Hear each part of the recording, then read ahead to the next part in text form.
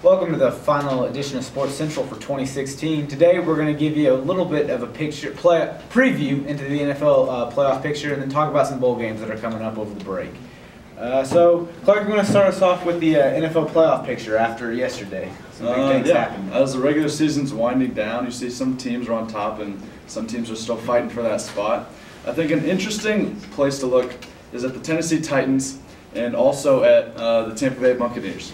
Both teams have young quarterbacks that have really turned their systems around. You look at Marcus Mariota and Jameis Winston.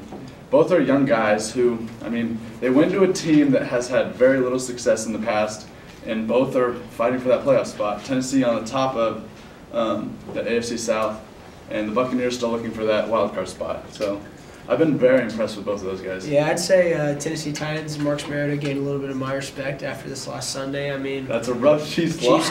They really deserve respect, though, or the Chiefs deserve to, they choke. Well, the Chiefs went into typical Chiefs mode. They got an early lead. They played really well. They got two quick scores, went up 14-0, and then they went into coast mode. They had a goal line stand where they were on offense towards the goal line, but second and goal from the 3. They go out at the half-yard line on a toss. It should have been a touchdown. D'Anthony Thompson extended the ball.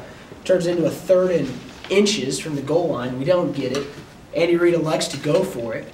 We don't get it. They stop us. Next drive, Alex Smith marches all the way down the field on the 5, 2nd and goal from the 5. He throws an interception in the end zone. Then you just can't do that.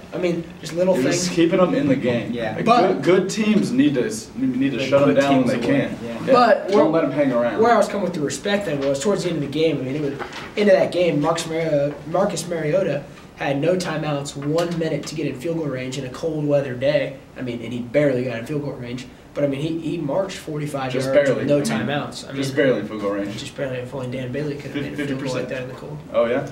Yeah. So now we'll kind of shift over to some of the major bowl games.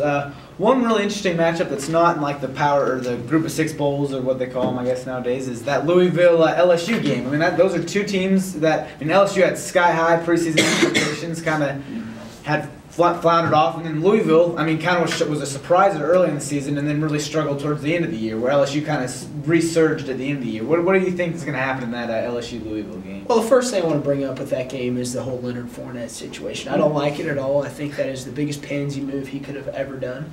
Getting ready for the NFL draft and sitting out of your last college football game. They are 7-4. Oh, it's not like they're playing for the Rose Bowl. You can't sit out of that. Especially early in the year. Remember early in the year? But what was it? 3 or 4 weeks ago? They're out there warming up. They get a little fight in pregame, and he wasn't even supposed to play. And they get a little fight pregame. He gets ticked off. He acts like he's going to play on a hurt leg. He comes out there and starts playing. After that, I was like, oh, okay, he actually cares about his university a little bit. And after this, we see this. I'm still salty back from Joel Embiid days at KU. Gets a little nick. He doesn't want to. But what do you expect out of guy? They're not getting paid to play in college, and they have an opportunity to go make millions of dollars in their profestional sporting. Yeah, but what's he pulling out of this? What's he getting out of this? He's getting not risking injury. Not risking injury. Bull crap. He's obviously he just got injured. Like you were talking about, he's had his kind of gimpy leg, and now he's just. I think, finish your career. I don't think it's the right choice, but I understand what he's thinking. And I especially understand it considering the season that LSU had. That'd be a terrible move, obviously. Especially with where they've been in the past. It's definitely been a low end of where they usually are. Okay, so now we're going to look at one of the group of 6 bowls that's kind of interesting. How about Western Michigan and Wisconsin? 13-0 Western Michigan. What do you really know about a team that goes 13-0 in the MAC? Are they legit or are they? You don't think it? No, I'm saying you don't know much. I think this game is going to be a huge test to their whole program. And I really believe if they can pull this one out and then somehow find a way to repeat that success next year, that's going to prove a lot to the committee. Oh, yeah, no, I really do. Because I think right now, they're like, okay, 13-0, obviously you can't just forget about that. That's respectable. But when you're not playing competition, it's just really hard to. Well, it's kind of like the same situation with Houston last year. They got that win over Florida State, and people thought, well, if they can do what they did last year again, they got a really good chance to maybe make it to the playoff. Obviously they didn't do their part of the end this year, but I think that's kind of what the situation's looking like is that for a group of 5 team to make it to the playoff, not only are they going to have a good year once, they're going to probably have to have a couple of good years. You're going to have to prove yourself over years. Yeah. That way it's not just a one-year fluke type of thing. Yeah. No, but in that game, I'd also like to see Western Michigan pull that game out. I think. Do you think they will? I don't know.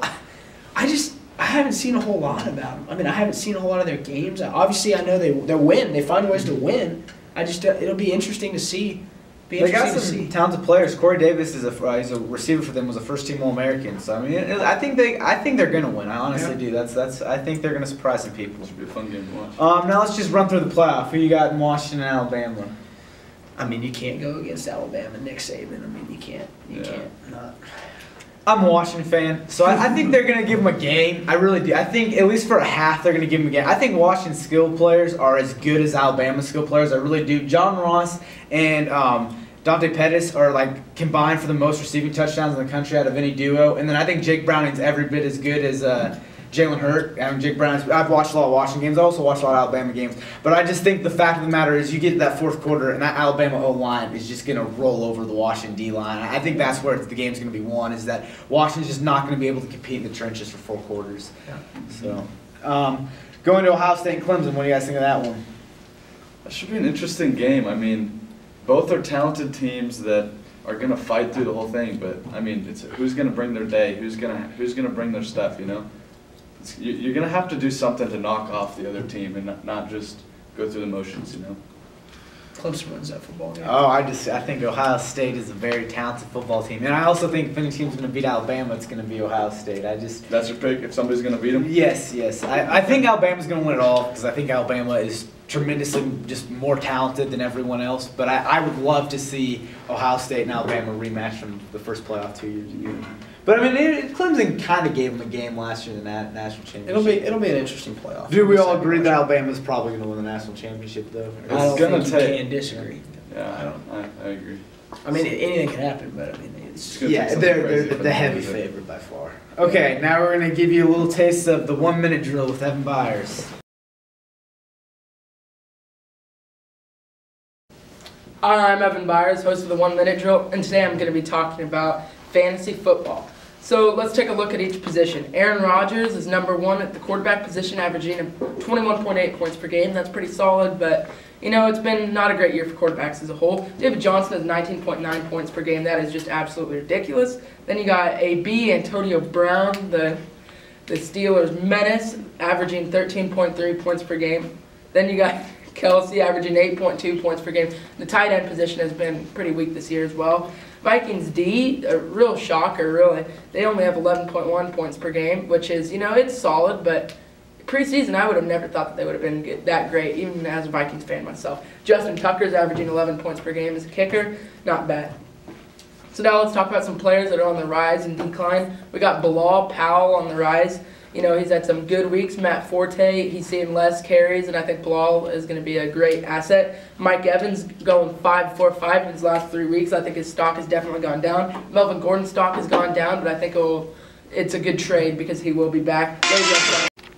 I mean, I would say that was one of Byers' better performances. All it did was read off stats, which, I mean, we could have brought in like a second grader to do that. But, you know, I mean, he only had one. Hey, I talked about the rises and falls. He had one chuckle in there. He called Antonio Brown AB. I don't think I've ever heard anyone do that. Everyone calls him AB. The menace. He also the menace of the Steelers. But I would give him a B+. Still not Come on, bad. it's finals week. Give me an A.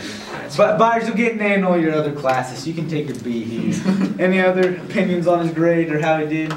I don't know. I mean, he's just said Bilal Powell. The only reason he's any good is because Matt Forte went out. Bilal Powell got a few carries now. Byers thinks I mean, I will say Matt Forte did play on Saturday versus the Dolphins. Got some carries. Bilal Powell was the RB1. Well, you're right. I mean, he got a couple carries because he's coming back from injury.